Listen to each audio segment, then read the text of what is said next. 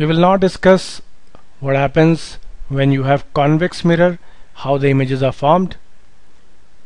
First and foremost, the most important thing, basic ray diagramming principles remain the same. The way we have studied in concave mirrors, there will be absolutely no change. So recall, we located center of the sphere, the circle containing the mirror.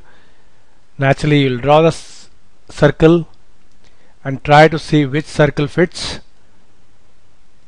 approximately, and you will say that for convex mirror the center of curvature is on the side of the silvering, unlike concave mirror. So this is the difference compared to concave mirror. This is the center of curvature. Then you will extend the principal axis, therefore, and you go like this. Now if this is the scenario, then we take the first case, and the case for the number one is when object is at infinity.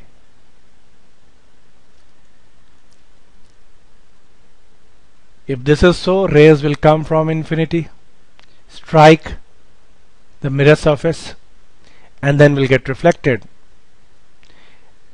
Reflection will hold laws of reflection.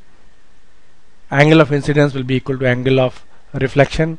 So first we have to draw normal here, and normal on a circle is passing through the center. So we have drawn the normal. Now this angle and the reflected angle has to be same,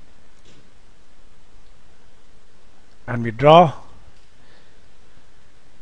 and this ray therefore will look like as if it is appearing to come from this point here. So you will say that this point is the focus and image. Therefore any ray that you're going to take like this, even the second ray parallel like this,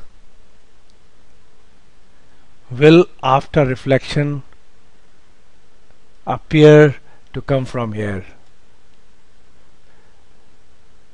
So you will say that in this situation image is virtual because it is at the back, forming at the back of the mirror. It appears though it is at the back of the mirror. It's erect. Image is erect thing you will see in the next case very clearly. Image is highly diminished because very little energy it receives, and image is formed at principal focus behind the convex mirror is formed here. Now the second case is anywhere between pole and infinity you take the object. So let's see how it actually will image will be formed. I have taken an object. Now you remember that we'll take actually two rays going from the tip. One will take parallel to principal axis, and you know it will get reflected, making incidence angle equal to reflected angle. And again I repeat, this normal is through the center of the circle. This ray gets reflected with this angle equal to this angle approximately. So theoretically it looks as if it's coming from focus, and we need another ray to actually finally draw the ray to locate the image, because two rays where they intersect or appear to intersect is the point where image is formed. So let's take the second ray. Second ray we will take intelligently. The one we'll use the property of center curvature. It will look as if it is going to pass through center of curvature. So looks like as if it's going this way. You have studied that this ray which appears to be going towards C will come back on this own path. So you have two rays from the basic principle. Why it will come back on this path? Because incidence angle is 0. Normal is this only. Therefore reflected angle will be 0.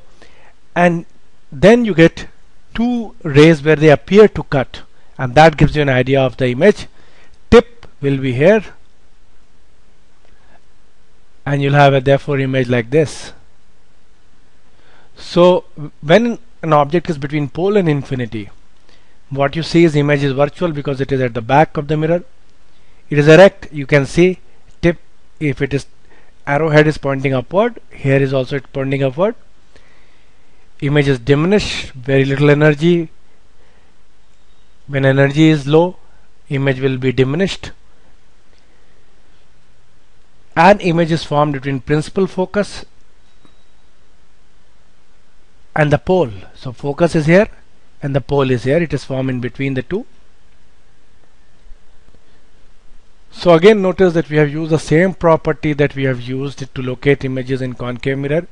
We took a parallel ray and then we connected it after reflection through the focus. Same here, parallel ray after reflection coming from, appears to be coming from focus. And the second property that we have used is that any ray which appears to be going toward the center of curvature will have no angle of reflection, will be zero, it will be retraced back, and therefore only single line will be seen. We have then extended this in the virtual space where they connect, we get, where they intersect actually, we get the image head. So this is the basic principle that we've been using always, and you have to understand the fundamentals so that you don't have to cram.